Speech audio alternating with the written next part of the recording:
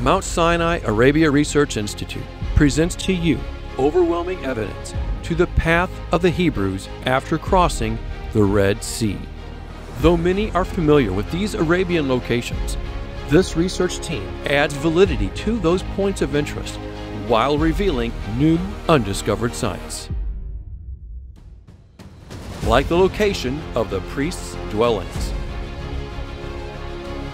the never identified place of sacrifice at Moses' altar, the never seen before water flowing behind the altar area, something the team's translators couldn't believe when they saw it for themselves, the never seen before purest Hebrew inscription believed to have been inscribed by Moses himself in a small cave directly facing Mount Sinai, the Furnace Ridge, where the articles for the tabernacle were forged and fashioned.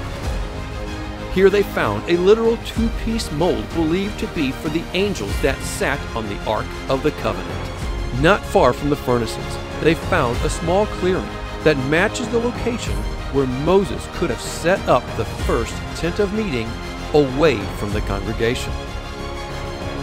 The team continues to find evidence confirming these locations and those describing the rebellious events, like the never-seen-before Snake Rock, giving the detailed account of Numbers chapter 21, verses 4 through 9, where Yahweh sent fiery snakes upon the Hebrews because of their complaining, and was healed by looking upon a copper snake that hung on a pole. A high place showing Hebrew inscriptions with pictographs of hunting and images depicting their moral decline. Many know the altar of the golden calf, but have overlooked the petroglyphs of that event directly across from that very altar. Locations supernaturally preserved for over 3,000 years, now shouting the evidence to the fact of the scriptures being true.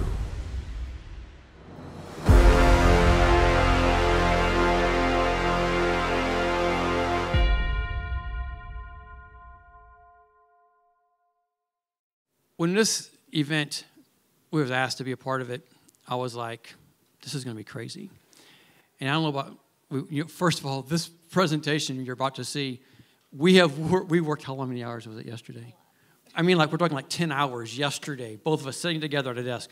Okay, this and this and this and this.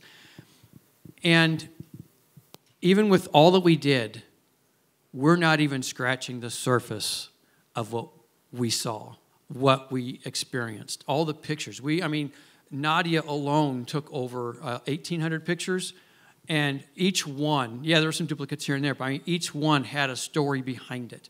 This is our team, and that being said, it was so cool about our trip that was each person had a speciality to them. But even then, we realized how all of us complemented each other and even challenged each other in our own specializations. We challenge each other in that. It's like, oh, your specialty is this. Okay, but I think you're wrong because. And we learned how to do that in love. And thus, we all grew from this trip, let alone learned from this trip.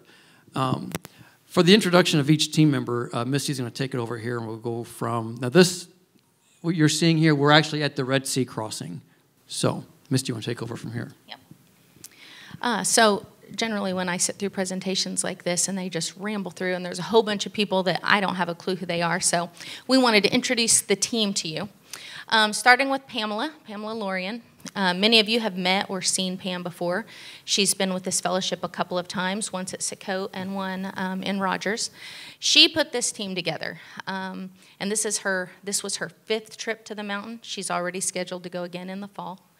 Her specialty is the Hebrew inscriptions, and she says that there are 2 things that she thinks about every single day: her late husband and the mountain of God. This is Dr. Johannes Zalecki, our team archaeologist and geologist. He has also dealt extensively with ancient Arabian scripts. Johannes is originally from Ethiopia, where according to Rhonda, he is a celebrity.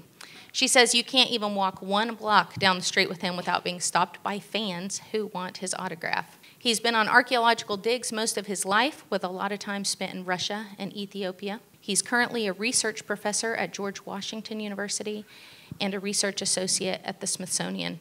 I would like to add here that it's very important to have an archaeologist on your team. It gives credibility to the expedition. Even though so many things have been found before, they just don't carry the weight without an archaeologist name with it. And so much more is found because of him. We're looking at something, we go, ooh, look at this. He goes, that's just That's a rock. You know, we go, oh. And then we'll pick up some whatever. He goes, no, wait, look at that is. We're going, Yeah. oh, hey, oh, okay. You know. Yeah. And it's cool because he speaks multiple languages too. So it was fun being with him. This is Dr. Tommy Coley. Tommy has a doctorate in biblical history. What's awesome about Tommy is his enthusiasm for God's word. It's just infectious. And bubbling joy. Yes. He is a pastor, and he teaches Bible history at 2 junior colleges. With a college-age son myself at a Christian university, I couldn't help but be jealous, because I'm thinking how fortunate this guy's students are to just have him bringing all these stories to life in the classroom, because he just exudes the joy of the word. Mm-hmm. Rhonda Sand, this was our tour guide and logistics coordinator for all things Saudi Arabia. She has made countless trips to the mountain. She can't even count. It's like over 100. And the country's only been open for 5-6 years, mm-hmm. and she's been that many times. Mm-hmm. Her connections and knowledge of the country and the relationship with its leaders, they know her by name. They know her in the government. Yes. It enables us to move around easily with tour guides and translators. Her Bible knowledge and her love for Jesus and the truth of his word is poignant. She is the type of person that knows how to get things done. It's so funny because with all the trips that she's been on before, she even said that our team was like one that just got so much more done, found so much more, and she was amazed by this one trip alone. So I thought it was crazy cool. But she did say every trip, and they take multiple a year. Mm-hmm. It's so unexplored, and they find something new. Every trip, they find something new. Mm-hmm. This is John Oscar. He came on board at the last minute, so it wasn't until arriving in Saudi that we began to get to know him. He's originally from the Netherlands, but now resides in Utah and has a background in computer science. He also led to some helpful discoveries that we'll talk about in a little bit. Mm-hmm. And this photo of him was taken the day the 3 of us climbed to the top. Steve Mutria, of course, needs no introduction, but it should be told that he has 2 nicknames. The boss, for obvious reasons, but you put a camera in his hand and it gets worse. He is telling everybody where to go and how to do it. And be quiet. Yes, I heard that a lot. Be quiet. And collagen man, and we'll come back to that later. There's a whole story with that. Am I blushing? But all kidding aside, Steve was on a mission to get every shot he could and make the most of our limited time in this place. But he put all of his videography skills to work to bring you all great content, and of course his knowledge of the scripture was invaluable in aiding new finds, interpreting the things we saw, and then expanding the knowledge of all of us that were around him. Nadia Mutria, once again, this young lady doesn't need much of an introduction in this crowd. However, she is very quiet, so some of you may not know that she loves to travel, and she loves new experiences, and aspires to be an archaeologist. So she was excited to meet Dr. Zalecki, and she was thrilled with the opportunity to be on this team. She's a very creative photographer and shot all of our drone footage, and we were so glad. I will say, Nadia and I, in the beginning, we were like, dude, do we need 3 camera people? We were just excited to be there. We're like, they can take however many they want. We're just glad we're going. But we thought maybe we were a little superfluous. That's Satan trying to get the best of us. So we were super glad to have 3 people on our media team because there was a lot to do. And speaking of that, the video you saw, all the drone footage was Nadia's recording too. And you. Misty Farmer, the 3rd member of the media team. And again, just so thankful to be riding those coattails and being there. Not to mention being a part of a wonderful expedition team. It's amazing how much I learned in just 1 week. The first place we stopped, I didn't even know what we were looking at. I just knew my job was the camera person, and I'm just clicking photos. I didn't know. We went to the Snake Rock the first day. When we went back to Snake Rock the last day, I'm like, oh, these squiggles mean something. It was just amazing how, when you're immersed in it, how much you can learn about so many things in just 1 week. And yet, it's funny. I've come home with more questions than what I started with. His mysteries truly have no end. Amen. One more picture of our team at this time. This is us taking a lunch break outside the Golden Calf Altar area. Our guides and drivers took such good care of us. I don't know. It's not a touristy country. I don't know. It's not like I would show up there and just rent a car in a hotel. That would not work. So Rhonda took care of all this. Our guides / drivers, they drove, they interpreted, they made sure we had lunches and snacks every day. Throughout the week, we had 2 drivers every day. We had 2, what were they, Land Cruisers that we drove? And so we had 2 carpools, so 2 drivers every day, and a total of 5 drivers throughout the trip. One was named Waleed, and all the other 4 were named Ahmed. And Ahmed. So how we could differentiate them, we had Neckerchief Ahmed, we had Combat Boot Ahmed, cousin / brother-in-law Ahmed, don't ask, and Tiger Ahmed. He's sharing an edible plant with us. Don't remember what it was called, but it was delicious. This is in the Moses Altar area. He was with us all week while the other driver changed every couple of days. And the day we climbed the mountain, we were surprised that he accompanied us. He went with us and the guide to the top. We found out later that the day prior, Johannes asked him, "Hey, have you ever been to the top of the mountain? You haven't been because you're a chicken." To which Ahmed, he's younger, he took the bait and was like, "I am not a chicken. I am a tiger." He did. So he did make it to the top. He basically ran to the top. So from that point on, the rest of the week, he was known as Tiger Ahmed. Right. Yeah. And he wore that proudly. He did. So now you know all the characters. On with the rest of the slides. On with the rest. In case you didn't know, Saudi Arabia is doing a project called NEOM. If you have not heard of it, just Google it and you'll start finding endless amount of information about it. It's been going on since 2017, introduced in 2017, and initially construction almost started immediately. And from there, I want to show you exactly where NEOM is at. This next slide shows Saudi Arabia. You see it, and then on the upper left-hand corner, right next to the Gulf of Aqaba, you see this square where NEOM is at. There are several projects in NEOM itself. One is the line, that's the big long red line, go figure. And then one is called Sanbala, Oxagon, Trojena, and there's many other projects that have even been introduced since then. This is an image that they're making the line. Now, for what it's worth, to show you how long this is, it is going to be over 105 miles long. It's 2 buildings side by side. Each building, if I'm not mistaken, I forgot to get the exact parameters on it, but it's actually, each building stands over an Empire State Building tall. Okay, and they're connected in between. They're not just 2 buildings side by side. They're actually intertwined and connected in between. As you can see in this next slide, you'll see that will be how we will be connected. The next project they have is the Oxagon. This is basically a floating port city, and it is going to be extremely extravagant. The next one is Sanbala. This is basically a resort for billionaires. If you don't have a B in front of what you own, you won't even get to look at this thing, let alone be there.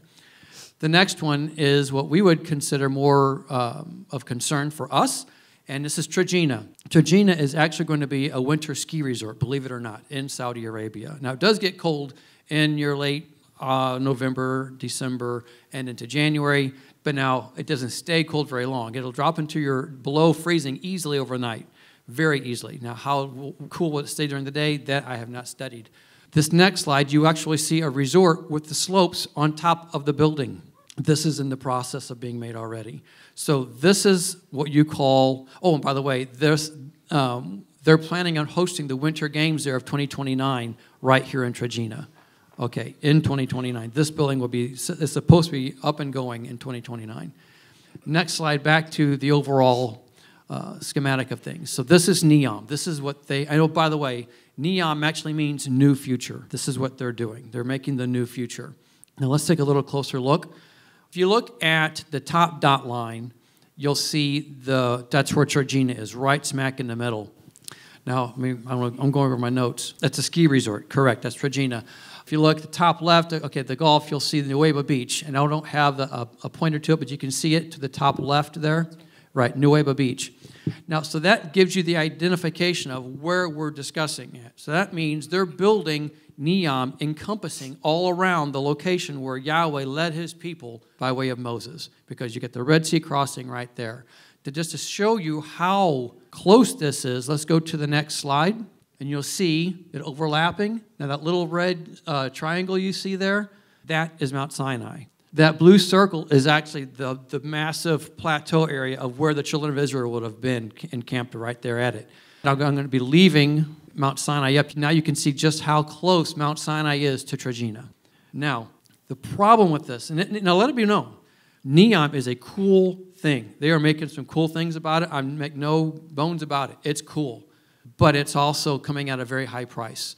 Our first location that we went to was about 20 minutes outside of Tabuk, which is where we landed inside of Saudi Arabia. Just on the edge of that official perimeter of NEOM is where we went to first. The images that you're going to be seeing are most likely not there right now. The reason why we went there first is because they were slated to be bulldozed over.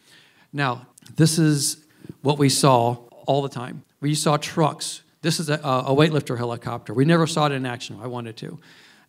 You see me standing next to this huge pipe, at least 3 foot, maybe even 3.5 foot diameter.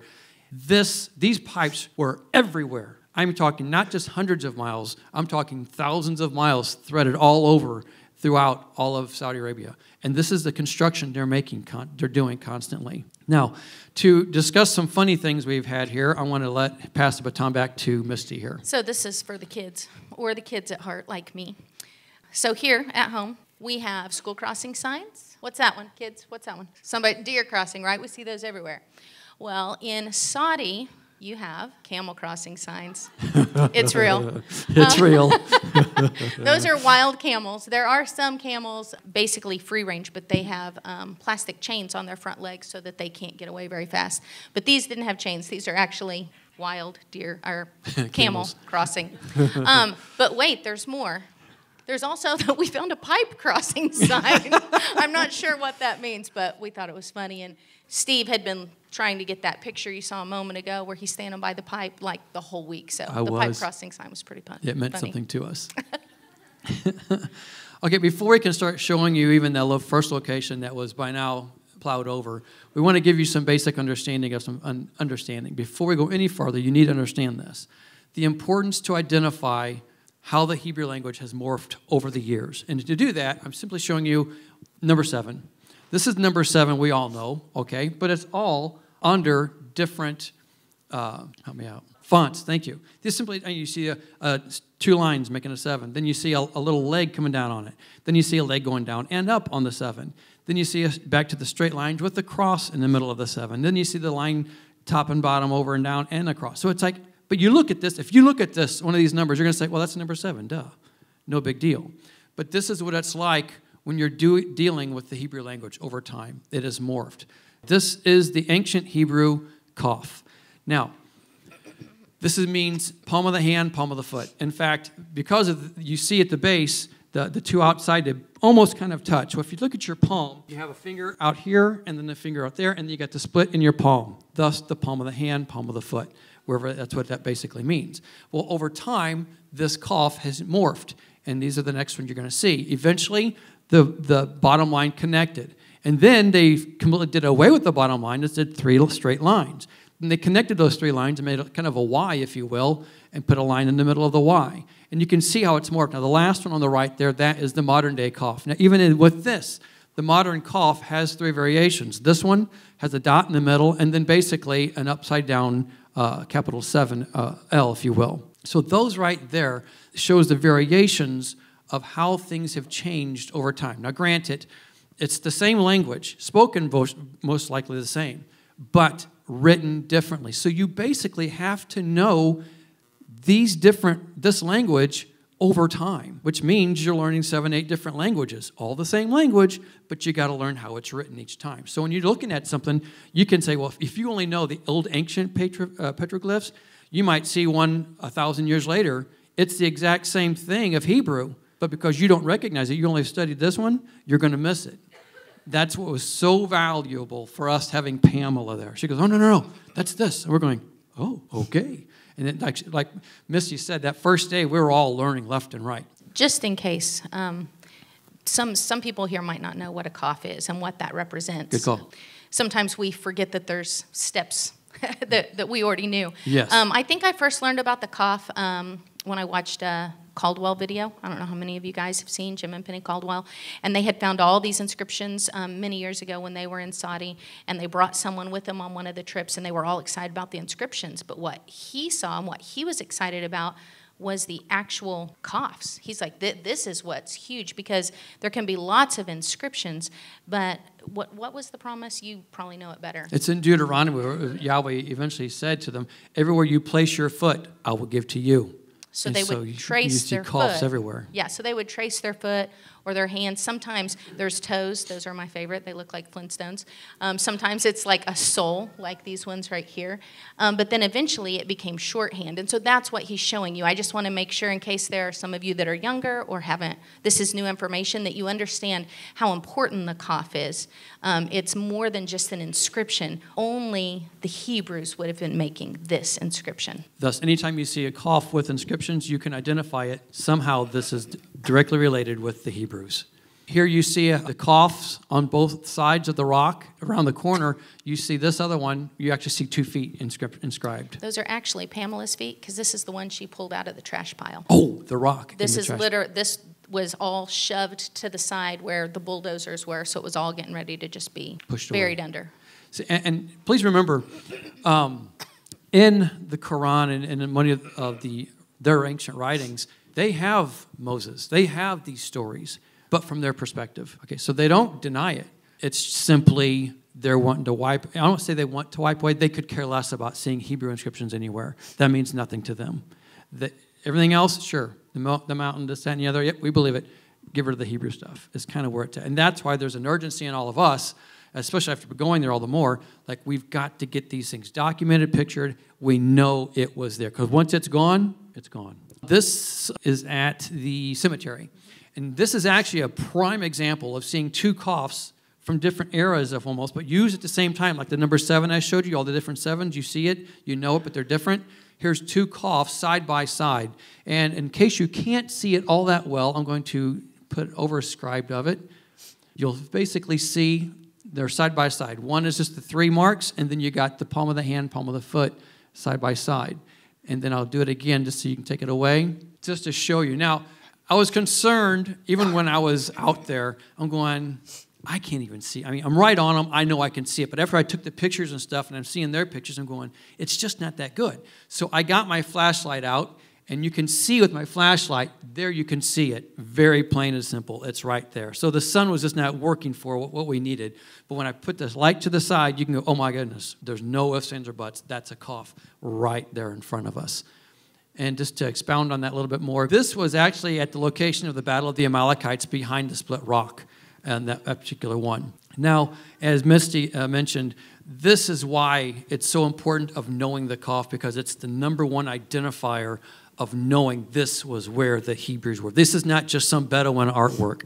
These were the Bedouin Hebrews artwork, if you will. Now, this was our first location we went to. So having all that established, okay, now we can go on to our first location that we went to. This was the location that is most likely not there. As she said, most of it was already bulldozed, pushed off to the side. We were pretty confident by now that's already gone. So this is the first location. And under one of that big rock, you can actually see, if you look close enough to the middle of the right, you see another Fred Flintstone foot. You see the little toes there, and you see the ibex right there. Now, Pamela and them were all saying, oh, this is that, and this is that, and we're going, whew. We had just got off the plane. I mean, we were still jet lagged. They didn't even feed us lunch before we went here. I mean, they thought the bulldozers were coming now. So yeah, that was that close. We were just snapping. Yep. Next picture we have Dr. Zalecki looking at one of the cows right there. I forgot the name. What was the name of that cow? Apis. Okay, yes. So, and we're looking at that. And as we're going through it all, we're trying to, just, everyone's looking at stuff and going, this could be this could be this. And we're just trying to piece all of our thoughts together and make it all blend together. Next one, you see Nadia standing right next to one, and this is one that Dr. Zalecki said, no, without a doubt, this one is old. I forgot what he dated it to, but that's what Nadia is kind of showing you the size of it there. Now, to go on to our next location, we're going to be going to the Red Sea crossing, and Misty can cover some of that. So this is the Nuweiba Beach crossing. We, of course, are on the Saudi side. But the hills that you see in the distance over right underneath the sun, that is Egypt. That's where the crossing would have started. This is one of my favorite sites. For one thing, who doesn't love a sunset on the beach? And the sand is pink. To me, this is holy ground. When the Father first opened my eyes to all of this, it was about 17 years ago. And this was the first thing. It was... we were doing a prayer and fasting thing with our church, so it was a whole different thing, and I had spent the day fasting, and he just drops this question into my heart. Like, I don't know where it came from except for him. It's not something I would have thought about on my own, of just, well, even if the seas were parted, how would they walk through there? The movies don't really address that, right? Charlton Heston, they just walk straight through. But if you think about that, it would be like being at the Grand Canyon. There's no water in it, but you're not going to walk through that. They don't just go straight across. Like, oceans have canyons in them, right? Canyons down, canyons back up. So for whatever reason, he dropped that into my spirit, and so I started researching it. Had no clue what I was looking for. But I love Nueva Beach, and I'm going to show you a chart here in just a minute. And I think that's why, it's because it was the initial thing that got me started on being so excited about the mountain of God. So for one thing, just to catch up in case there are some of you that are younger or this is all new information for you, the biblical description of the crossing site, anyone who thinks about it and looks archaeologically at what it should be like knows St. Catherine's in the Sinai Peninsula is not it. There's not room. There's no inscriptions. There's just not anything there. There's nothing there to mark it. Nothing, like zero. When you follow the biblical narrative, which is what Ron Wyatt did, he knew that was wrong. And so what he did, and I love this, he didn't ask archaeologists, he didn't ask Egyptologists. He opened his Bible, and he followed the map that God gave us. He said, hey, they went here, and then they turned south, and they got entangled in the land. They went through, entangled being like, you're going through these two mountains, and you keep thinking you're going to come out, and you keep not, and you just have to keep following that skinny little trail through the next mountain. You have no clue where you are.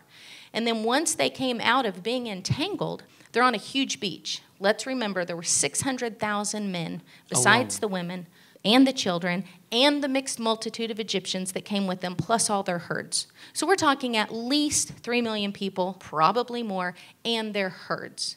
So that's one of the reasons we know they wouldn't have all fit at St. Catherine's. But also, you have to have a beach that will accommodate that. So when you look for this site, people suggest sites all the time. But in my mind, I know there's a treasure map.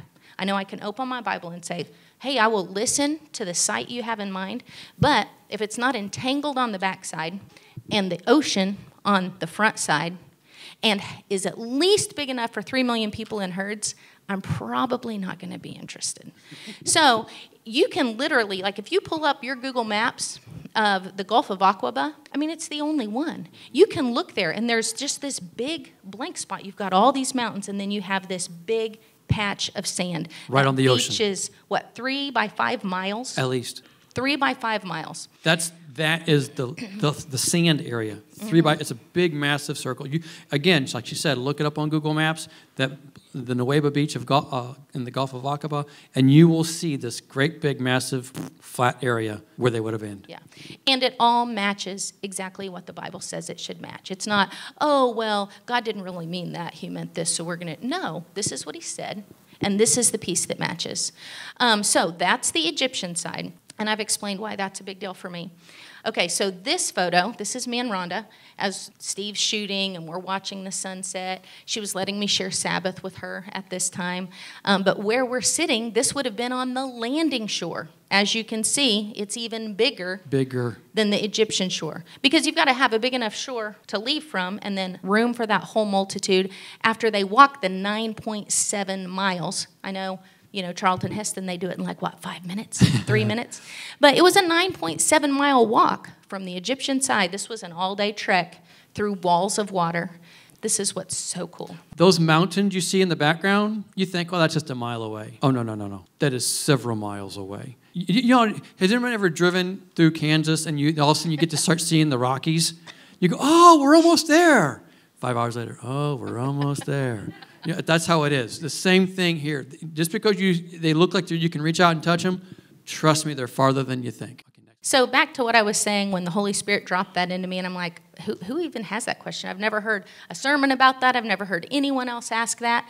But he was steering me where he wanted me to go. So this is, well, let me just stick with my script here. The fact that the incline through this part of the Red Sea is traversable by a gentle incline with no ledges. That in itself is nothing short of miraculous, besides the fact that the geography matches what the Bible says. This crossing site has often been referred to as having an underwater land bridge. So if you are educated in all of this and you've heard the whole underwater land bridge like I have, let me fix that fact because it makes us sound like morons when you're talking to archaeologists and stuff. That is, in fact, not true. It is, in fact, 2,700 feet deep at the center. That is 2 Empire State Buildings tall. So it is extremely deep. And I had a conversation with an archaeologist on Facebook recently, and that was one of his arguments about it. It's so deep. But I don't know that it matters that it's so deep. What matters is can you get up and down? Is it walkable? So this chart is from Dr. Fritz's book. He gave us permission to use it. So you see these sea charts, 4 different transects through there, and you can see the ledges, right? Like back what I was talking about with the Grand Canyon. On the Nuweiba transect, there are no steep drops, no steep climbs, as is common at all the others. I mean, look at that one at the bottom. How are you going to get some cows up that? This part over here. How are you going to do that? How are you going to get me or up grandma in a cart. It's just not going to happen. In fact, it's a gentle slope up and down with a grade between specifically 5% and at the greatest 18%. So if you translate this to common situations, a maximum wheelchair ramp is 12.5%, and that's modern day, okay? National Park trail standards are 10% in urban settings and 15% in primitive settings. So even nowadays, in a primitive setting, National Park standards are 15%, and the greatest the Nuweiba gets is 18%. For a wheelchair. That puts it in perspective. No, that's for trails. Right. But okay, gotcha. So that's by modern standards, much less taking into account the hardiness of an early shepherd king people. Next to that, I just love this sunset photo because it's like the reflection of the sun. Literally every day marks the path they would have taken through the water. An ongoing testimony for those who can see it. Amen. Next, we're going to cover Jethro, and that's Moses' father-in-law. These were actually the burial locations of Jethro and his family. We don't know hardly much of the identifications, what cave was for who, but we do know this whole area. Everyone knows Jethro in that area. He is a patriarch, yes. I mean, they know him. And there's going into this area, you have to walk through a small building, and it's basically a little museum, about the size of this room, but they would not let us take any pictures, any photography, any videography. They said, nope, just walk through. We were not even allowed in there. So they hold him in high esteem. Just for some more pictures, this is just some other areas of it. Again, all of these you're walking into the burial areas of this. The next one is another one up on the top of the hill.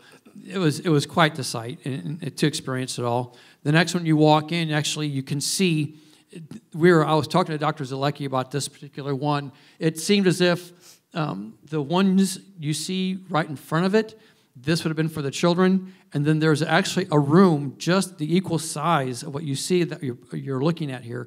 That doorway opens up into another room the exact same size, but that would have been for the mom and dad, where they would have been buried. And again, that's just more. And just for perspective, you can see that's Tommy and Dr. Zalecki down at the very bottom, and they're still a football field away from us. They're a football field away from where you see those tombs. They look like they're right on top of it, but they're a football field away. It was a walk. Again, it's just the scale was just hard to imagine. Our next slide is where you see Jethro's well. This was where, when you read in the book of Exodus, where Moses saves Jethro's girls and helps them. This was where it happened. Everyone where he met there. Zipporah. Yeah. But everyone there knows this is where Moses was at. They know it. There's no ifs. That's why they guard it. In fact, the day we went there, it was completely closed off. Our drivers. Yeah, Waleed, or I don't know if he was there that day. Even they were all shocked. Shift, Waleed. Yeah, Baker shift. So anyway, but that was where we're at there. Now, for the next spot, to give you a perspective on a map, Missy's going to cover the next section here. So yeah, you might be wondering, why are we covering Jethro? It wasn't as exciting as a lot of the other places we had been and were most interested in. Pamela took us there for a very specific reason, and I'm glad she did. It wasn't as much fun as the other places, but it just gave us a bearing. You know, it's sort of like, you know, I've been to my grandma's house hundreds and hundreds of times in my life. And you maybe have seen pictures of my grandma's house, of the inside of every room, but you don't know my grandma's house like I do. Like, I can be like, oh, you know, that one drawer that's in there in her bedroom by the lamp. And you're like, what are you talking about? But I would know because I've been there, right? So when you've been somewhere, it was so nice to just be able to orient yourself to grandma's house, so to speak, of, oh, this is where this is in relation to this. It was, oh, this makes sense. This is how Jethro would have come and visited once they got to the mountain. It's right here, and that's right there. So let me point out just what some of these arrows are. The pink arrow is just showing where we were just sitting on the landing beach for the Nueva crossing site. And we have today's technology. So while I'm standing there, I just put in Google Maps. I mean, we use that every day. And I put in Elim. So the green arrow shows Elim. Elim, if you don't remember, that's where the 12 wells and the 70 palm trees are. That was the second stop after they crossed. Well, Google Maps pulls it right up. It says, this is a 12-hour walk. Super doable. Second stop, 12 hours. Right there on Google Maps. And this may or may not be the route they took, but it is just nice being able to pull up Google Maps and know it's right where it should be. And that's the point of these slides with Jethro and everything, is everything's where it should be. So Al-Bad, and I know I'm pronouncing that wrong, that's the blue arrow, and those are the pictures that Steve just showed you. So in Al-Bad are the tombs of Jethro, and also the well down here. Oh, sorry. Where he met Zipporah.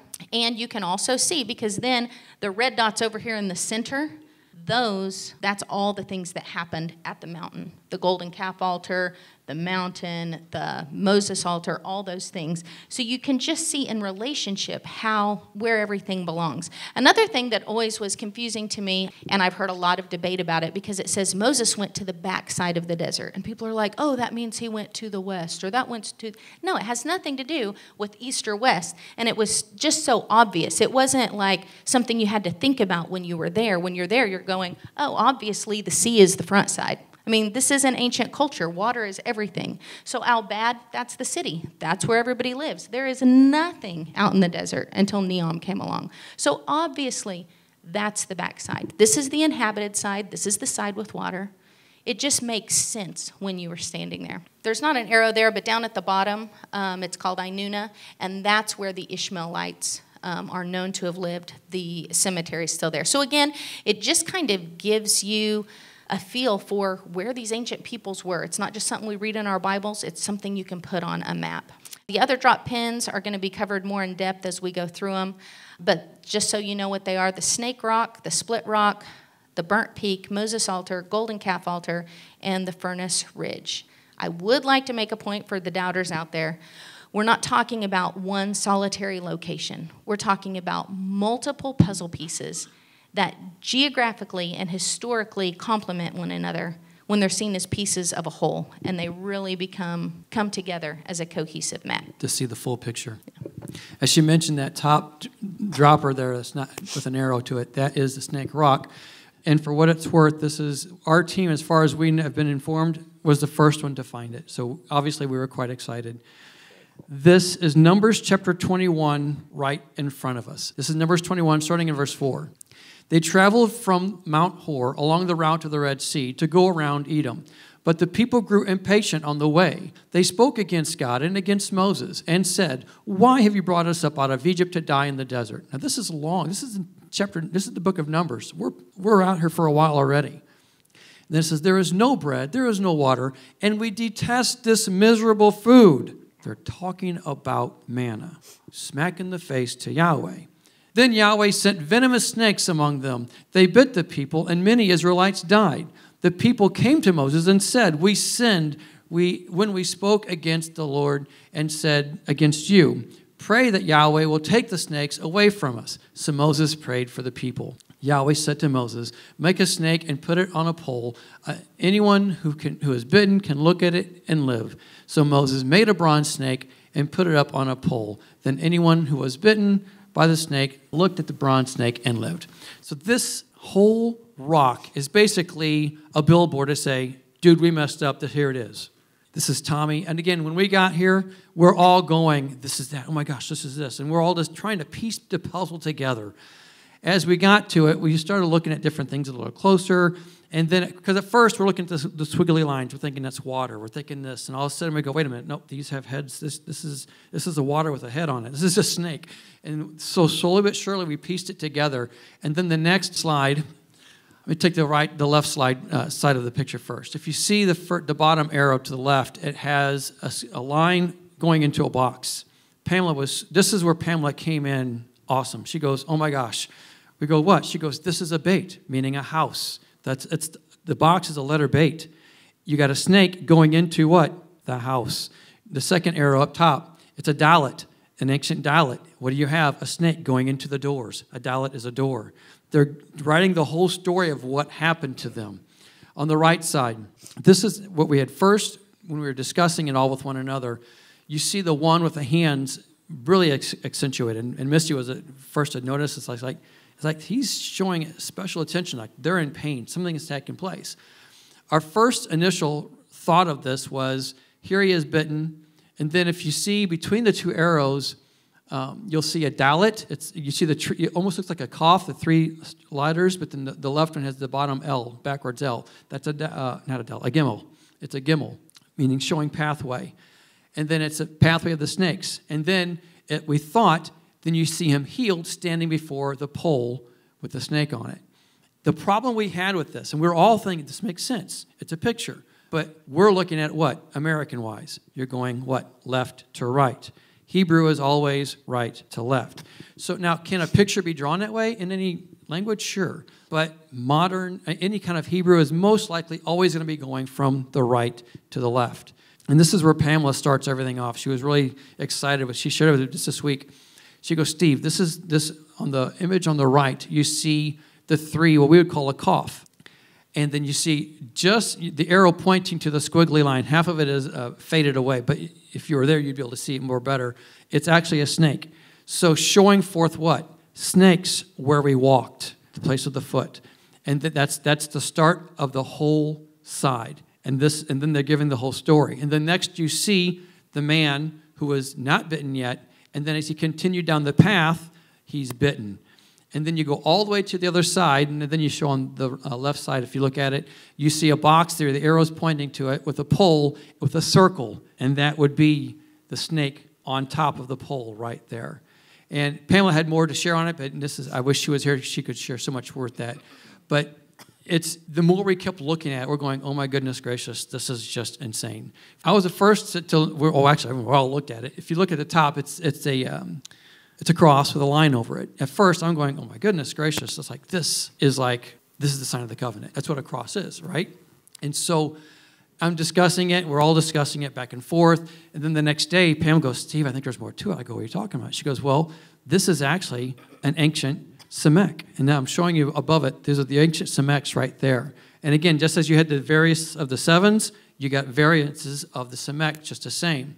And the Semek means to support, even as a shelter, or especially to the lost or the fallen souls, even to bless is what the Semek means. Now, immediately you're going to think, well, why in the world would they make a Semek at the very top of this event? Let me give you some scriptures to consider. Psalm 119. It was good for me to be afflicted so that I might learn your decrees. Psalm 94:12. Blessed is the man you discipline, O Yahweh, the man you teach from your law. You grant him relief from the days of trouble, till a pit is dug for him for the wicked. Job 5:17. Blessed is the man whom God corrects, so do not despise the discipline of the Almighty. Are you getting the picture? They're knowing at the very top, in the midst of all this, was Yahweh's blessing of bringing them back to him. Amen? Amen.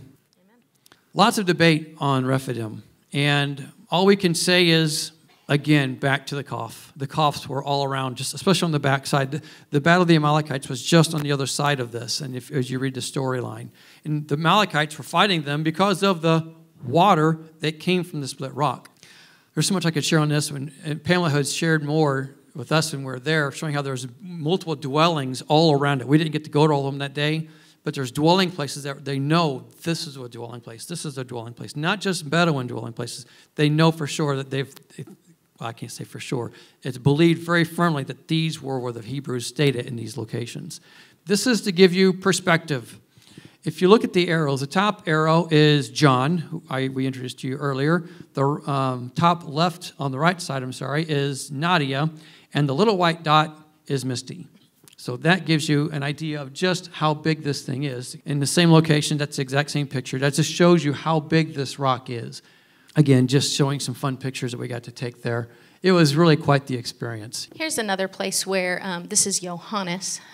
And all the rest of us are staring at the rock. He's seen the pictures of the rock. He's looking around and doing what a geologist does. And he tells us, oh, there's an underground aquifer here. And we're all like, how do you know that? And he's like, right here. He points his little stick, and you see the little line of shrubs? Those aren't everywhere. There's literally just a line of shrubs. And we're like, oh, that makes sense. But he said a lot more with that. But anyway. Yeah. And God can make water come out of a rock even if there's not an underground aquifer. But it is interesting when you go to a place and your archaeologist says, oh, well, there's water underneath here. And then on the back side, I don't know that we have a picture of it, but he also showed there's a line of black volcanic rock. It snakes all the way, for miles up over. And he said that also indicates water. Yep. It was cool having him along. Next slide. As I mentioned, this is the Battle of the Amalekites. And this is literally just on the other side of the split rock. Now, the road we traveled on to get here was by car, was about maybe a 5 to 10 minute drive. More of a 10 to 15 minute, I'm thinking about it. But as we went around it, Pamela was saying, oh my gosh. I'm going, what? This road that we were on wasn't there this last October. It was just a sand road. You're driving over sand, beaten down sand. Well, now it's been plowed out, it's been smoothed over, and they're getting ready to put pavement down on it. And she goes, Steve, and she's trying to be real quiet to me because of our driver. She goes, oh. I go, what? She goes, we've lost dozens of petroglyphs because of this one road alone just since this last October. So that one road wiped out petroglyphs after petroglyph after petroglyph, just pointing to the Hebrews being here just on our way to the Battle of the Amalekites. And we don't have to read it. I guess I'll read it real quick. This is Exodus 17, verse 8. So the Amalekites and attacked the Israelites at Rephidim. Moses said to Joshua, choose some of your men and go out and fight the Amalekites. Tomorrow I will stand on top of the hill with the staff of God in my hands. So it didn't even take the whole army. They just took what they needed to fight the Amalekites. And this is where it took place. Now this next slide is what I really like. You see on the right slide, you see the cough, like we said before. And what did we say this other thing was? You called it a funky-looking ant. I think it is actually an antelope, and its horns are just kind of wonky and fused together. There's lots of antelopes. There are, yep, all that. But if you look at this one, we couldn't help but think, oh my goodness, is this a petroglyph of Moses with his arms being held up by other two arms on each side? And this is right in front of that location where you see the Battle of the Amalekites would have fought. And again, this area there was construction. I think I got some pictures of it in a second. This area is actually being wiped out. So I'm not sure how long these rocks are even going to be there. This was some cool pics too. Now, all of the picture on the left is we're finding all of these images on these rocks all over. And that's what you're seeing. And then the picture on the right. That's also the black line I was talking about. Those black rocks, and they have a patina, and they like to do inscriptions on those because it's easy to scratch through the black and your inscription to show up. But you see it snakes all the way up that hillside, and that was the other thing that Johannes said indicated water. Oh, for the backside of with the split rock, correct, yes. And you can actually see hunting taking place, and you can see they're hunting with dogs. They used their dogs to corral the animals, and then they corralled the right spot, and they hunt them with the arrows. It was just crazy. And again, you're seeing the cough in the midst of this. So this is Hebrew inscription. They're showing you what they did at this location when they were there. This is just a couple of the construction trucks. This is right in the midst, to the far left of where the Battle of the Amalekites was. And they're working their way up that hillside where all those inscriptions were at. So it's really sad to think that it won't be long, those inscriptions are all going to be gone. And from here we go to the golden calf altar. I love this picture. I took this as a still shot from one of Nadia's drone shots. You see the burnt Mount Sinai in the distance. So this is where it is at in correlation. So it's all there. Everything is right where it's supposed to be with this mountain. If everyone says it's not, I'm telling you right here, you can see it's all in the perspectives of where they need to be. I will say something on that. Sure. We did notice the day that we climbed, because there's different debate on is it or isn't it. But again, it's all the pieces fitting together. So when we climbed on that day and on the way back down, when you're coming back down, it's in direct eyesight. I mean, that's another piece of, well, what does the Bible say? What does the treasure map say? You know, wherever Aaron's altar is, or the golden calf altar, it has to be within eyesight, because we all know the story, and he got mad and he threw down the 10 Commandments, then he had to do them himself. Yep. So it's right where it should be. Again, this is images actually on it. Now, there's lots of debate, especially from your higher educated archaeologists. Well, Moses couldn't build that. That thing is a natural formation, and it is. You see that formation of rocks, they're all around. Not that big per se right there, especially right there. But right here it is. And the element of Aaron building an altar, he built an altar. We would think a small altar to sacrifice to it. He didn't make this. This is what the people inscribed on it in front of it. In fact, we were talking later on, it's like most likely we can imagine the golden calf was placed on top of this rock area, this massive plateau, and then the altar was made in front of it, and so thus they sacrificed right in front of where it was all at. Does that make sense, I hope? This is just showing more pictures of it. Can't really see the inscriptions very good on that one. I'm not sure why I used that picture. And, it's showing the video. Cool, I guess I forgot I put a video on here, sorry. On this video, you can see, because when you first look at it, you're thinking there's not room in there. This little pathway right there, that's 5 feet wide. So, and going over to this section here, that is about 15 feet wide. It's big, it's open. And this is where your extracurricular activities would have been taking place, if you will, if I can say it that way. So all around, this is where, and this is, you see coves, little caverns, and all within it, all the way around. And this is where all that was taking place. I'm not sure how long that video lasts. Nope, there it is. And the next slide we have is actually right across, was it about a half mile on the other side? Not far? Yeah, you see these images, and let me just read my own notes so I don't screw up. This image is across from the golden calf, showing what they believed it was all about. Celebrating Yahweh providing for them. In fact, you'll see hunting here, you see there. It's all there. But you notice the bull is there, dominating it. Please know, they were not worshiping other gods. Okay, it was Moses who was missing, not Yahweh. What was Moses? He was their mediator. They said, what? You go talk to him. And then we'll be back here. And then Moses never came back, up to the 40-day mark, of course. And then so what they do? Moses has died. We need a new mediator. What are we used to? Idols. So they made an idol in the form of what they considered Yahweh, the Aleph. If you look to the right, you have the Aleph. The Aleph is, and the ancient Aleph is what? A bull. So what do you see? They make these bulls. They're selling. In fact, the whole account reads where Aaron says at the end of it all, tomorrow is a feast unto who? Yahweh. It wasn't another god. They were worshiping God. It's the classic example of worshiping God your own way and not his way. But I have a teaching on this. You're going to laugh at me, but it's the golden calf in the end times.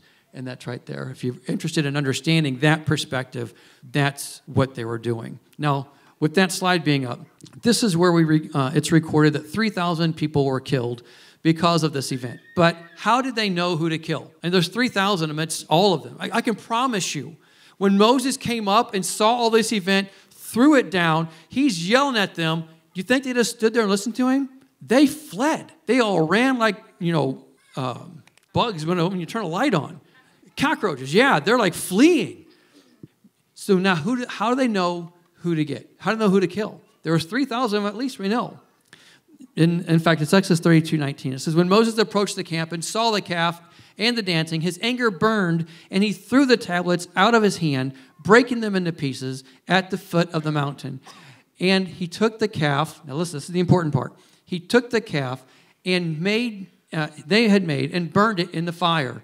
Then he ground it into powder, scattered it in the water, and made the Israelites drink it. You guys, many of you have heard me discuss this already before, but why would he do that and make them drink it?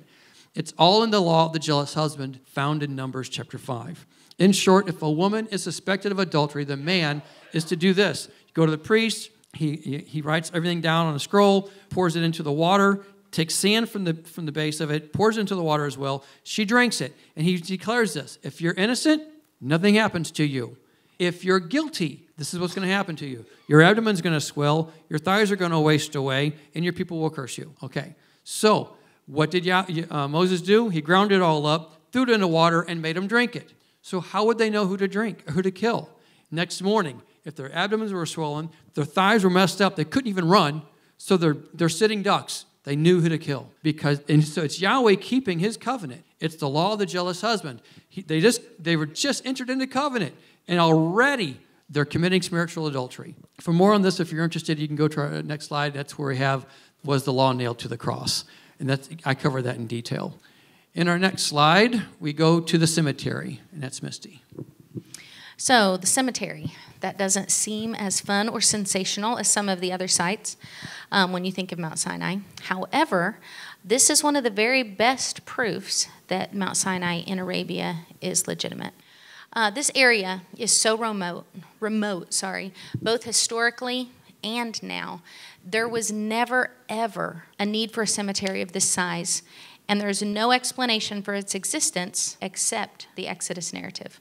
An influx of millions and the simultaneous death of a huge number, like we just talked about, the death of the 3,000 in Exodus 32. The fenced area where this cemetery is 28 acres. That's the size of 21 football fields. It's a very big cemetery. How many burials could be accommodated in 21 football fields? Here you'll find multiple burial mounds. In the picture to the right, the one with the people in it, in the front, you see 2 or 3 standing stones. And then behind that, you see a grinding stone, which is also up there. And then behind that, you see a burial mound. As in the case of like the 3,000, those would have been hasty burials. Those are mass burials, and they probably wouldn't have been given honor like a standing stone. So most likely, they figure it was used for the death of the 3,000 with the mounds. But there's so many. You can see in the pictures, that's just a handful of standing stones. That would have then become the cemetery. So anything that happened after that, I mean, you've got 3 million people, so you probably lose them semi-regularly. Mm-hmm. Oh, there's not permission yet to dig, but at what point one could exhume, Johannes has told us it's very simple. Once you have some bones, you're going to know the age, the time frame it was put there, and the DNA within a matter of days. Yep. And it's interesting, too, regarding the grinding stones. We found those all over. And we did find a few of the arrowheads, but not many, because arrowheads would be scavenged real quick by locals without a doubt. But the grinding stones, not much of an interest. But the thing is, it's believed that whenever they were buried from the event of the 3,000, the element of their belongings, personal belongings, would have just been thrown down on the grave out of disrespect. And we saw many of the grinding stones were literally broken in half. And so it's very element that this is where that all took place. To our next slide, we're going to go to Mount Sinai. This place, when I put the word surreal up there, there's a reason. When we were there, it's just like, I can't believe I'm here. And it's been preserved all these years compared to that over in Egypt, like Missy said earlier. And even compared to Jerusalem. You go to Jerusalem, you got a shop on every corner selling you this. You've got a Catholic something over here. It's all been just commercialized. But no one knows about this place, hardly. Yahweh has specifically guarded and protected it for a reason. And I think it's very much because of the end times. Now, Paul references the mountain in Arabia in Galatians 1:17. He said, "Nor did I go up to Jerusalem to see those who were apostles before I was, but I went immediately into Arabia and later returned to Damascus." Why would he do that? Because he went to ground zero. He knew this is where he had to go to meet God. There's no ifs, ands, or buts about it. Because think about it. This is the guy who used to persecute the Christians, and now he is one. So he's like, his world has been rocked, and everything he has thought was true is now been like slanted to like, oh my goodness, was I really a part of the people who crucified Messiah? And so this is where he went. You can also go to Galatians 4:25, and it even specifically says it even more so. Now Hagar stands for Mount Sinai in Arabia. There's no ifs, ands, or buts about it. Not in Egypt, in Arabia. Again, that's Galatians 4:25. Why were they in slavery? I can go into that. We know that. I don't want to discuss this too long. Going into the local Bedouins have always referred to this mountain as Moses Mountain. They knew it's always been known as Moses Mountain. What's cool about it is, too, it's Jabal Makla, which means mountain that's burnt. And it's burnt. Now, the question is it burnt? That's been the debate. And it was Misty not too long ago we were talking about. She brought a great point up. She goes, even if it's not like what we would call burnt, she goes, fire from heaven, what does it do? And she said something, I just go, oh, that is great. She said, it didn't burn up the bush. It was on top of Mount Sinai, but yet we know it did something because you can see the marking of it there. So now, the burning bush was only there for what? Maybe half hour, as far as being burned. But this was a long time. Thus, you see the result of it. Mount Sinai is Horeb, also known as Mountain of God, Jabal Makla, like I said. And now the mountain range is called Jabal Alaz, the whole mountain range. The interesting thing is that actually means mountains of almonds.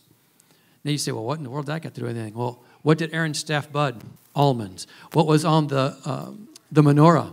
Almonds. So there's a reason for everything that Yahweh has.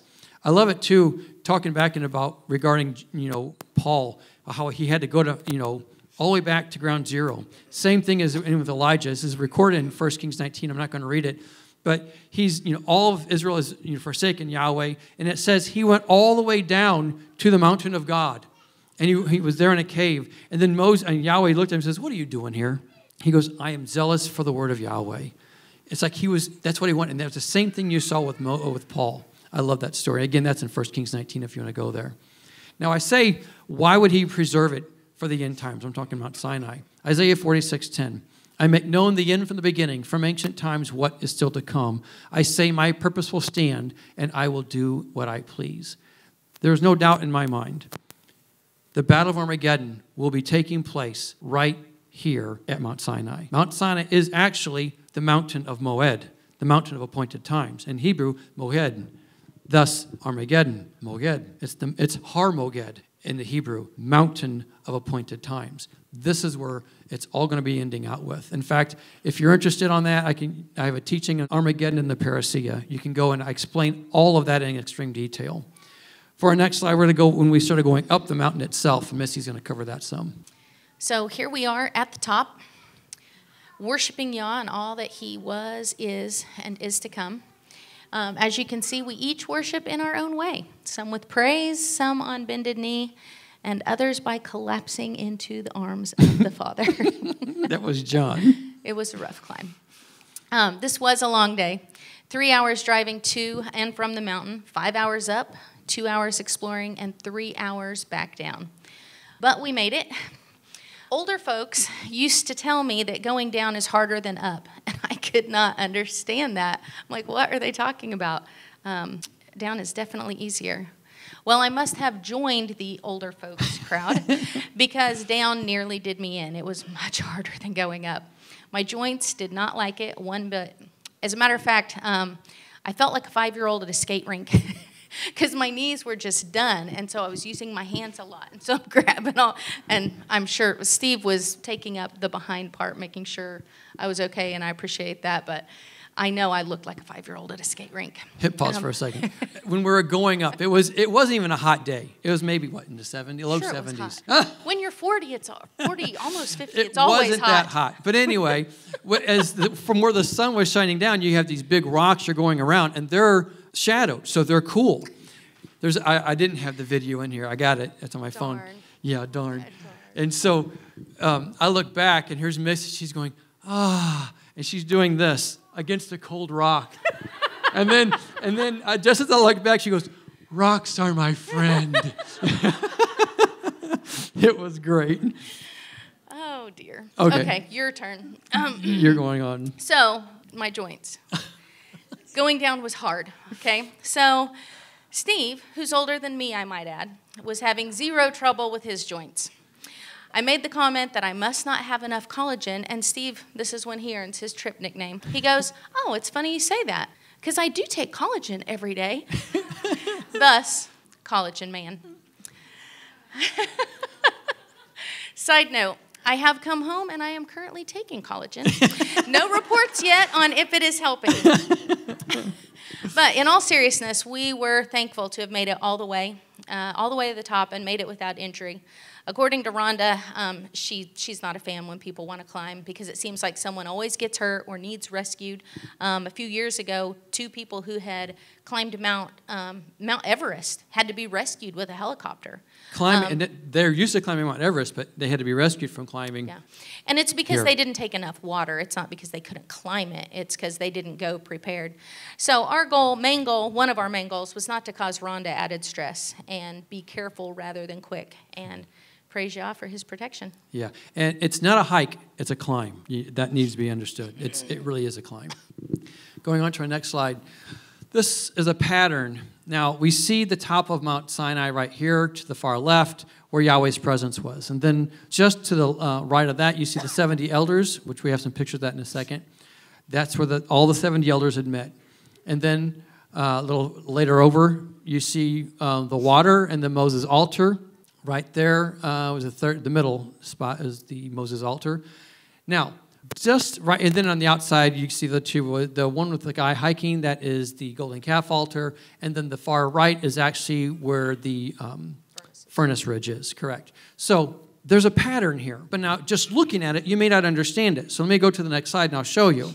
This is the tabernacle.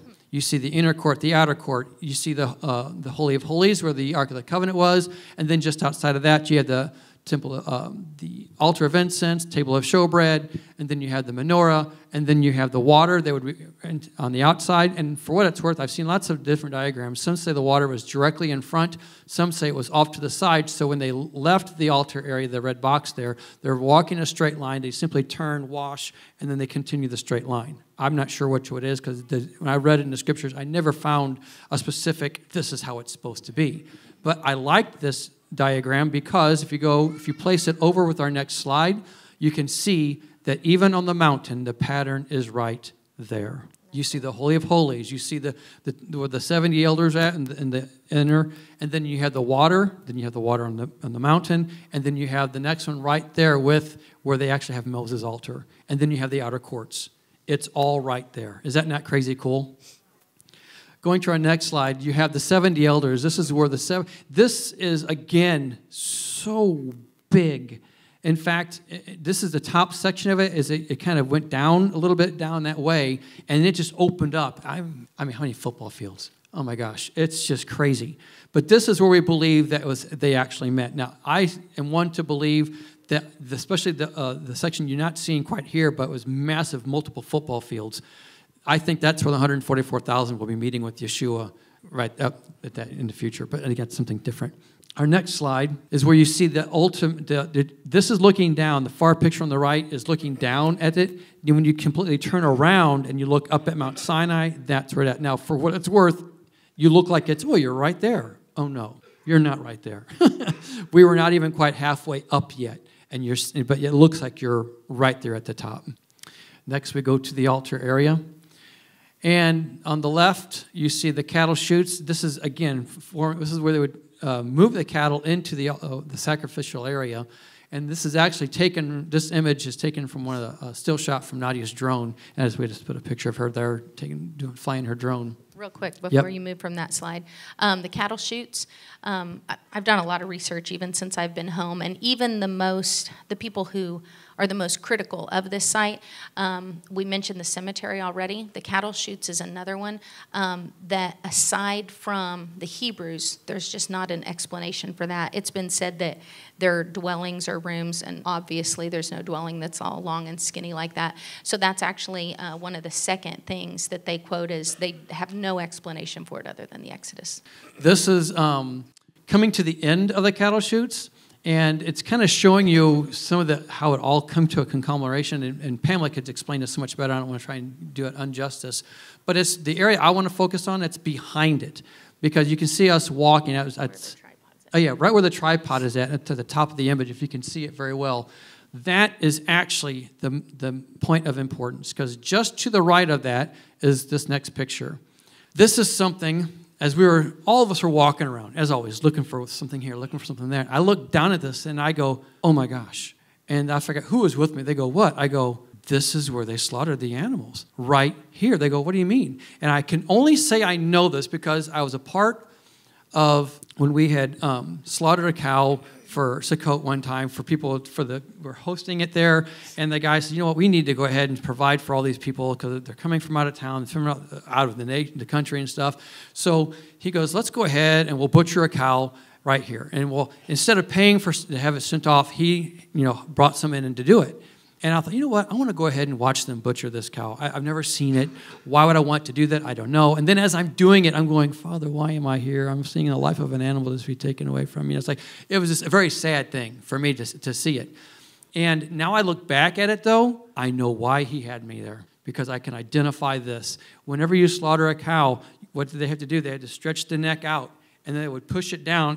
This little wedge, you see, they would push the head down right there, and then you see the standing rock right here. I kind of, on the right hand, you can see where I kind of put how it would have been before it was broken. So the chest of the cow would be right there. And also, when we did it in Costa Rica, the guy was telling us, we got to get the cow on his knees. And we're going, what? And so we had to put him on his knees. And then he explained later on, so that way whenever he falls, he simply it collapses right there. It's a gentle fall right there. So as I was explaining it, all of us I was so ecstatic to see this because no one has seen this that we know of anyway. No one has noticed this before. The cool thing about this is you can see it. Now this is the side shot. You can see exactly where the cow would have been, or even a lamb, mind you, would have been, have his chest up against it, the neck stretched out across, and then the neck is then pulled out so it can be slit. The slit would be on both sides of the throat. Now, this is where the big arrow is pointing to that rock I just showed you, those two rocks.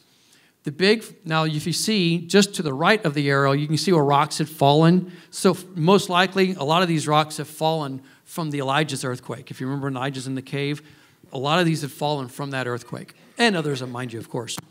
But so that the whole plateau where the tripod is standing, that's where they would have then pulled the animal and carved the animal before they go and burn it, sacrifice. Because the Yahweh is very specific. You'll burn this. You'll do this. You'll eat this part. You want this to be fully eaten. This to be fully burned. So they had to separate it. They had to have a place to do that.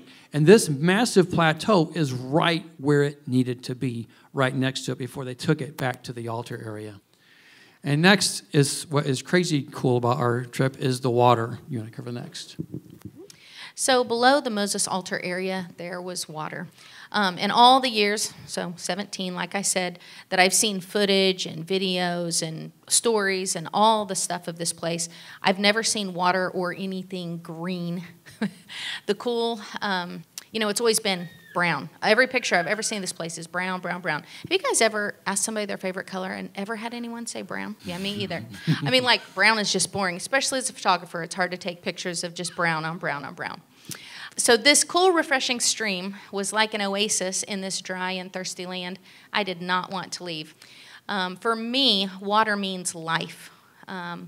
So it was a glimpse, a small snapshot for me of what this place could have once been, and perhaps will be again. Mm-hmm. Rhonda, who we've mentioned, she's been there like 100 times, and all of our drivers, they have never seen water here before. They were like, they were like, what? And they went running down there to check it out. They had never seen it. They couldn't believe it.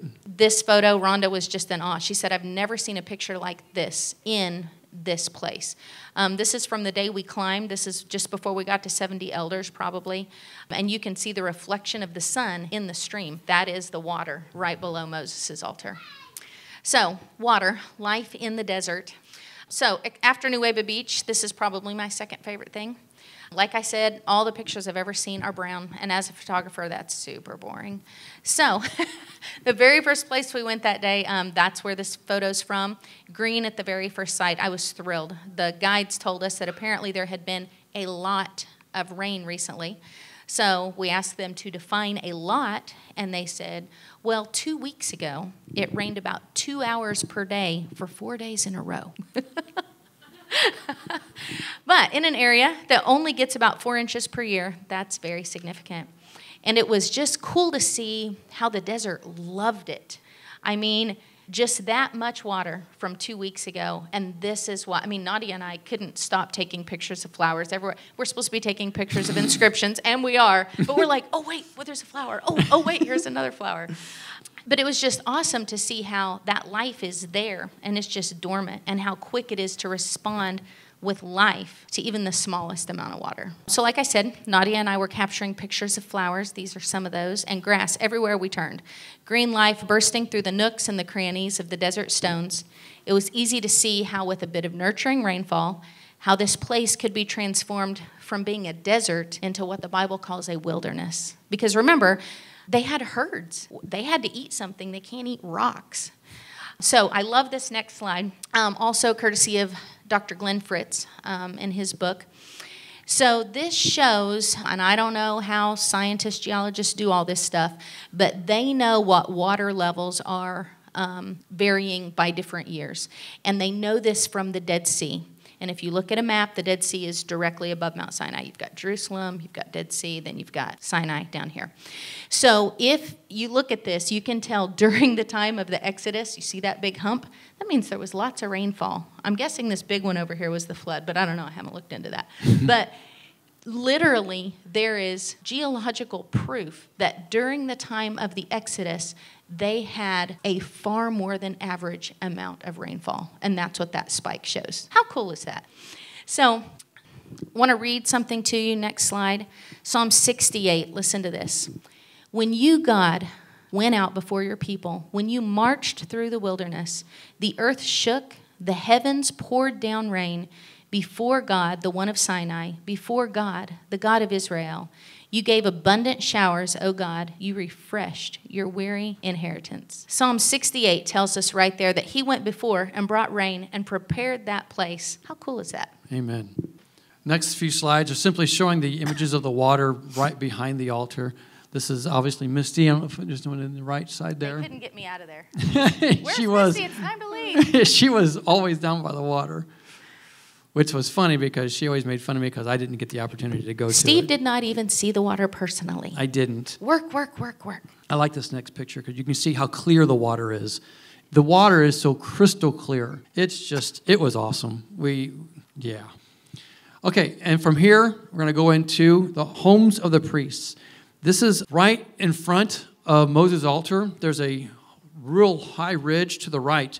And last time Palmy was there, she started seeing some things, and everyone just goes right to Moses' altar and just starts looking at that, and then they leave. They don't examine the whole area. Well, she did it this last time, and she goes, we need to look at this more. And so we found around 10 to 15 different areas where you can see people had lived. There was locations, like this would be a fireplace that would have seen right there.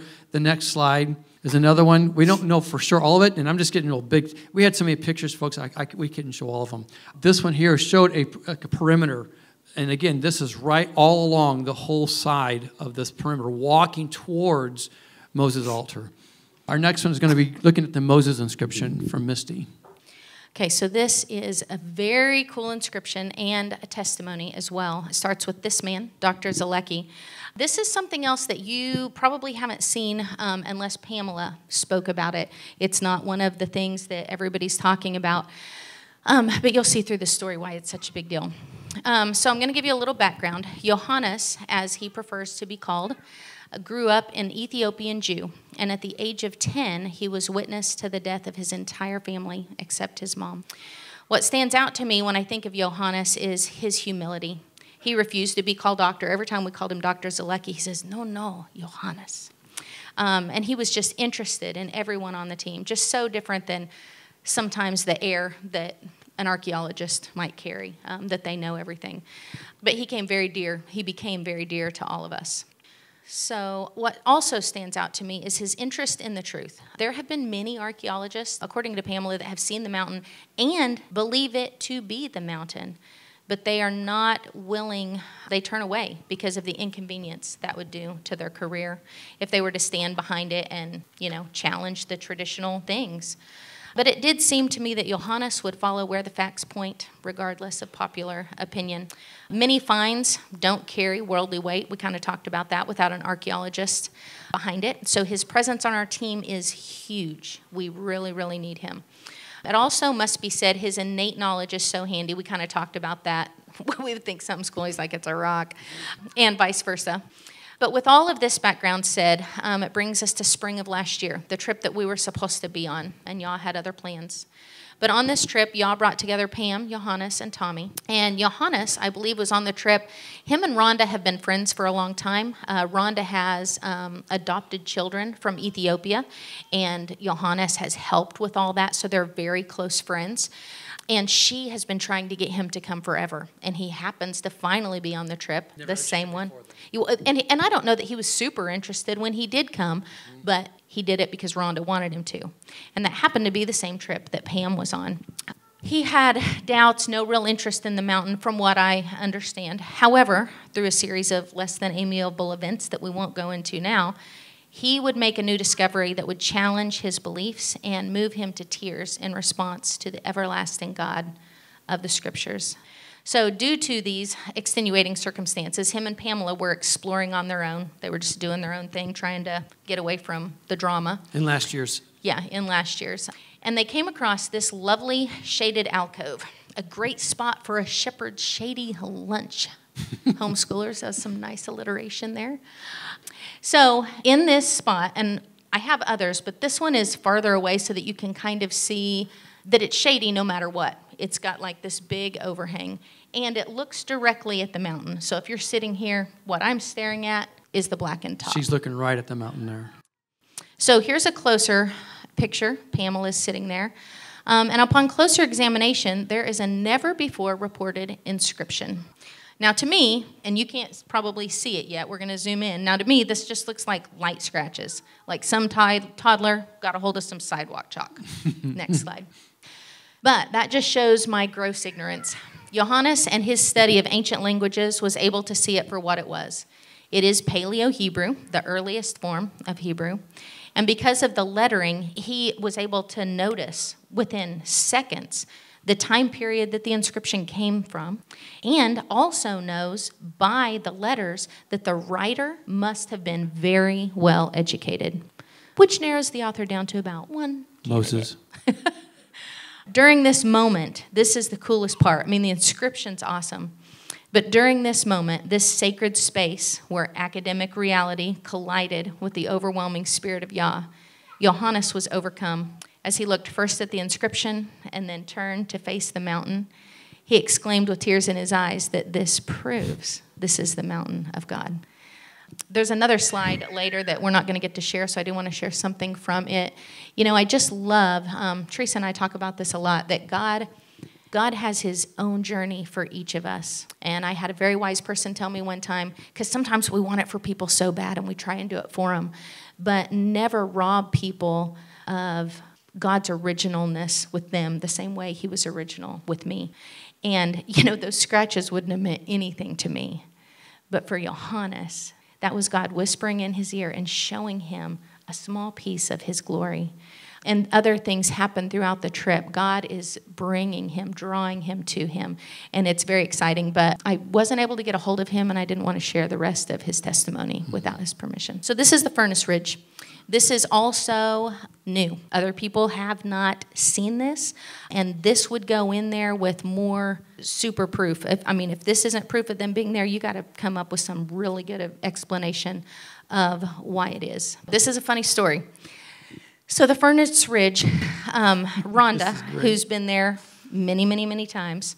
So last fall, Tommy and Pam, they went on their own, and they discovered this ridge and allegedly found furnaces and molds. So up there, that's the alleged furnace, and these down here in the right corner are the alleged molds. Well, they came home all excited, and it was on Facebook, and according to Pam, it went around the world twice, people mocking them and laughing at them, saying that they're kerns. I mean, it was a mess, just all the things that they put up with. Nobody wanted to believe it. Professional academia, especially. Yeah.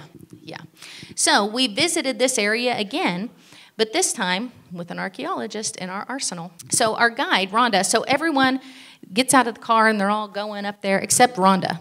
And she's sitting here like on her phone. This is her. And I'm like, what is going on? Because she's like super like eager beaver. And let me preface this with true. Because I was in the same vehicle with her, and everyone gets out and they're just jumping to it. And I'm, of course, getting the camera gear ready and stuff like that. And then I said, where's everyone going? She goes, oh, they're going up there to that ridge. They think that's something. They think it's like where they're doing all these burning stuff. And I ain't buying it. And I go, well, what are they selling? She goes, oh, you can find out. Whatever. And she's not saying that to them. No, she dearly loves Pam, and she would not say that. But she's you had to know her her attitude, and just I was laughing at her. Okay, great, I'm going to go. You know. So she did have her unspoken doubts. She wasn't saying it out loud, except when Steve asked, and she was visibly annoyed that we were even stopping there. So she was with the rest of the academia. These are not furnaces. Like, why are we here? Can we please go on to the next place? However, with our archaeologist, Dr. Zalecki, inspected it, and it was confirmed these are indeed furnaces.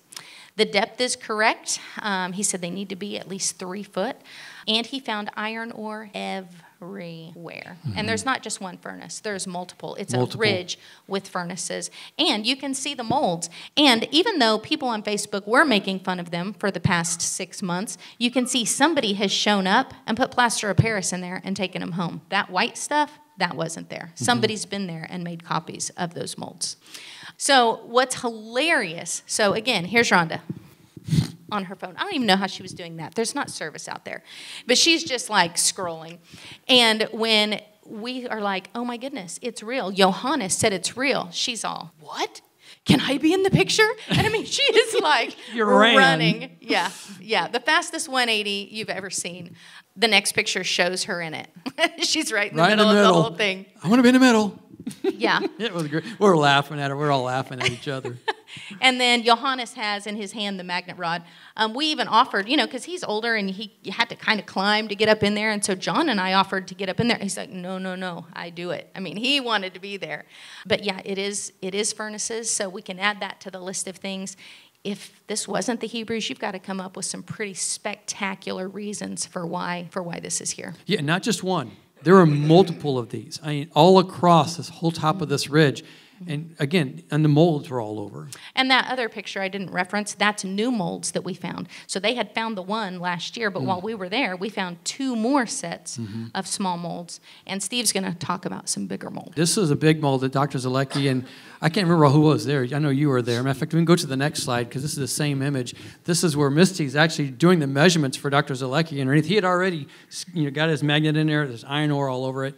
And so there's obviously it was a mold for something. We're trying to figure out what it was, and that was Misty was stretching all over trying to get the measurements. So it was really funny. And Rhonda's the one that found this because who was Rhonda? Oh, Rhonda. It's hard. It's probably hard to imagine, but this thing is huge. It's probably like this tall, but it's kind of sitting on legs. So what we realized once we got to looking at it, so it's almost like if it were flipped upside down. Okay, let me back up. Right now it is flipped upside down. So if it were the other way, right side up. It's almost like a hollow tree with a big thing. Yeah, see that? And so what would have happened is they would have used it as the mold, and then once it was hardened, flipped it over so that they could get it out. And then it was just left there. This is where we started finding some bigger. That was the first bigger mold. And this was, in the picture to the right, I had Dr. Zalecki look at this. And if you look at the picture on the left, there's what we were looking at, talking about it, an angel mold. And if you see the rock on top, it actually, Misty was the first one to notice it. Like this one on top actually rolled over and fit in perfect alignment with the rock that's laying down. You can't see it right now, but when we were there, it is in a perfect mold. They fit together side by side. And I was excited because I'm seeing the angel here and how that would fit on top of the Ark of the Covenant. And then, so I brought Dr. Zalecki over, and he's doing looking at it. He goes, well, there's iron ore all over this thing. He's looking at it and doing this, and the other goes, well, this is definitely man-made. This has been formed here. This has been this. And so, is it the angel mold for the Ark of the Covenant? We don't know for sure. I lean very heavily to that. You can actually get a picture. It's where they would sit on, how do I explain this? The one on top. Like this, and they would have gone like that. Yeah. Together. Again, it's hard to explain it. But there were 2 perfect molds fit side to side. Exactly what it is. As I am looking over, I can see one arm of the wing reaching out, if you can see on the bottom one, because the angel wings had to touch one another, okay, on top of the ark. So it's hard to say, but it's interesting to consider. But for sure, it is a mold. And back to what Misty said, what in the world did anybody else, on top of this ridge, where all these fire pits, if I can say it that way, furnaces, were all there. They're there for a reason. No doubt about it. And Dr. Zalecki, well, that's his magnet there, too, on the right. That's how he would collect his iron ore looking for things. This is what we consider the possible location for the first tent of meeting. It was so crazy cool because we got down off the ridge, and it was a good quarter mile, if not half mile long, the ridge of the furnaces and all the molds and stuff.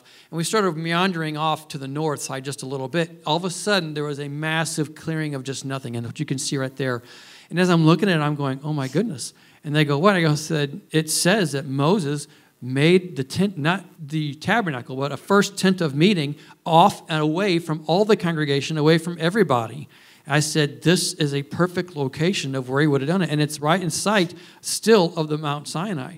And so it's like, it's all right there. And again, back to what Missy said, all the pieces fit together. When you read the scriptures, we just read the words. We don't think anything about it. But when you're there, you're going, oh my goodness, it's all right here. It's so exciting. So, yeah, I just wanted to bring up, it was when we were standing in this spot, we were actually with a Bedouin guy who showed it to us because he was like, you have any idea what this is? Because it seemed odd to him as well. And I don't know what it is. We don't know anything for sure. Well, there was a rock line that was obviously man-made. Yeah, and it was just like a perfect big rectangle. Mm-hmm. But what was interesting about that spot, the reason it's burned into my memory, is because we're all standing there and we all know our Bibles and we're all like, oh, well, it could have been this. And, well, is there room for each tribe? And, well, there would have been 3 tribes on this side. Which way is north? Okay, so this is north. These three tribes would have been on this side and these on this side. And one person said, well, we don't know all of that. And we all went, Yes, we do. Because, our family's been reading the Bible through this year, as well as my 15-year-old. And, we had been in Numbers, and, man, he was bored. And it was so cool to be standing there. And I come home, and I'm like, Landon, here's what's super cool about this. All those parts that were boring that we've been reading, when you're standing in this place, all that boring stuff becomes a treasure map. It's all there for a reason, because if it doesn't fit that these 3 would be here and these 3 here, and it tells us how many were in each tribe. Mm-hmm. We never knew why any of that was important. But when you're trying to find a location like this, it literally becomes a treasure map. He looks at Numbers with new eyes now. Yep, amen. This is crazy. This is the lava tubes. Now, it was Dr. Zalecki who mentioned, he goes, well, that's a lava tube right over there. And I go, what? He goes, oh, yeah. And he starts talking about them. He goes, they're all over the world. I mean, there are certain places that are more dominant, this, that, and the other. And he said there's some are thin, some are thick, but they're this kind of. He starts going all to geology about it. And I'm going, okay. But as he says this, and we're looking at this one, and there's others there, I stopped. Everyone else is talking. And I'm walking away and just kind of talking to myself. I'm going, oh, my gosh. This is a lava tube. Oh, my gosh. And you're probably saying, what's the big deal about it? Well, let me read a story for you real quick. Numbers 16:28. Then Moses said, regarding Korah, this is how you will know that Yahweh has sent me to do all these things and that it was not my idea. Verse 29. If these men die a natural death and experience only what usually happens to men, then Yahweh has not sent me. But if Yahweh brings about something totally new and the earth opens up its mouth and swallows them with everything that belongs to them, and they go down alive into Sheol, then you will know that these men have treated Yahweh with contempt. Well, we all know what happened there. Could it have been a lava tube? I don't know, but wow, what a potential interesting option for that to be. Starting to wrap things up. Misty. Okay, so now that we've covered the locations, we just wanted to circle back to the map. Again, it's one thing to see individual photos, but being there and being able to orient yourself to where all of those things are. Again, the pink one is the crossing. The green one is Elim. The blue is where Jethro lived. So again, for him to go visit and tell Moses, hey, you're doing this wrong. you need to appoint leaders. You're making it way too hard on yourself. That it's all right there. And then we're going to zoom in a little bit. So from top to bottom, this is just showing you where these are in relation. Steve's kind of covered this too, so just real quick going through it. The one at the top is where the snake rock is. Then the split rock. I think we've actually covered all of that. Yeah, we did. I hate to cover it again. Yep. Next one is Neom. Again, just to remind us that Neom is right there. And there's a reason why there's an urgency to get all of this documented, because many of these pictures can never be snapped by anybody again because it's already gone. Since seeing and experiencing these locations firsthand, I feel I'm doubly accountable for the information that I share. So in addition to the research I've seen over the past 17 years, I've dove in even deeper since being home and having firsthand knowledge under my belt. So some of these things I could not be more sure of. Some I still have questions. But what I do know is that I don't need to defend Yah's word. It can stand completely on its own and be proven true in his perfect timing without my help. In my opinion, Yah has preserved and protected his mountain in the dry, remote desert climate of Saudi Arabia, the perfect conditions, for his purposes, while hordes of people have visited St. Catherine's in Egypt for centuries. Set apart, set aside for his purpose and his timing, just like he does for each one of us. Another thing I know, no other proposed location for the mountain has even a handful of supporting evidence, let alone the mountain of evidence that we've shown today. May the same Yahweh who led the stiff-necked Hebrews through the sea and then the wilderness continue to lead each of us through our seas and our wildernesses, and may we meet him at the mountain of his love with thanksgiving and worship and proclaim, yes, we will be your people and you will be our God. Amen. Amen. Hallelujah. That's it. I think we have 2 more slides, but one is a Q&A. Amen. You can give the Lord a clap. Amen. Hallelujah.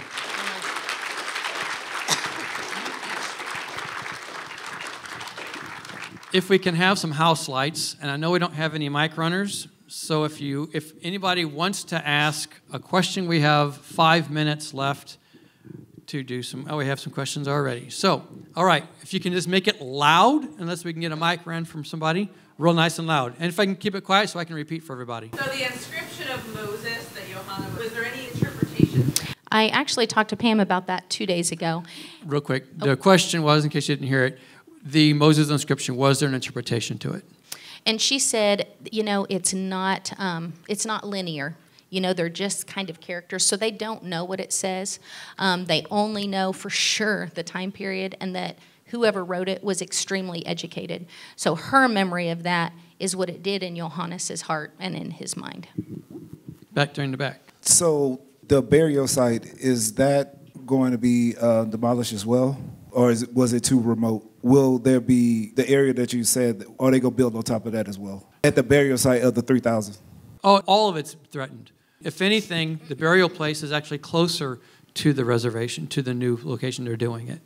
And were y'all able to take artifacts since it's not, I guess, holy ground? Or nothing is like that. Now, because it's a burial place, that might mean something to them. I don't know.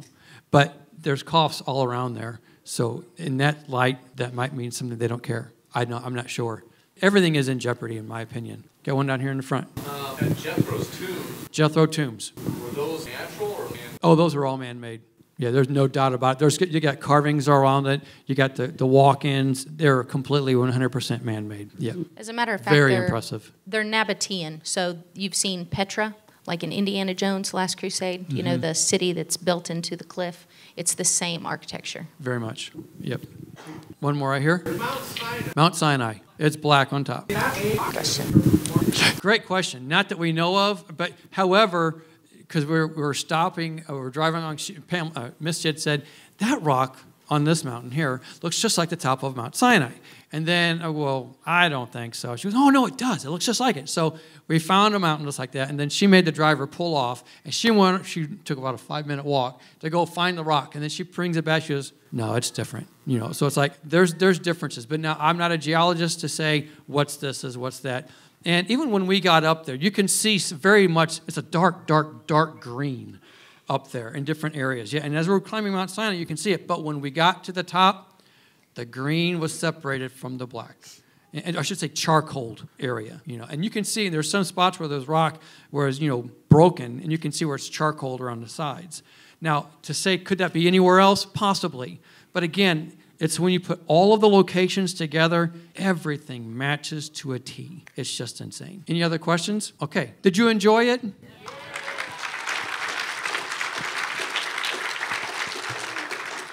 Let's pray. Father, we love you and we praise you and we thank you. Father, this has been such a joy, one, to be a part of this team, and Father, get to share it.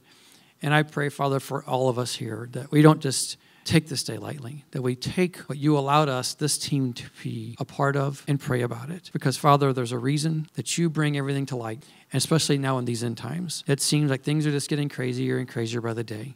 But you show how even when you have your people up against a wall by way of an ocean in front of them, and we may feel we have no place to go, you're showing us you will always make a way for us when we walk in your ways. May we never forget that. Be with us now, Father, to go our separate ways. Keep us safe until the next appointed time, we ask, in Yeshua's holy name. And everyone agree by saying, amen and amen. Hallelujah. Thank you again.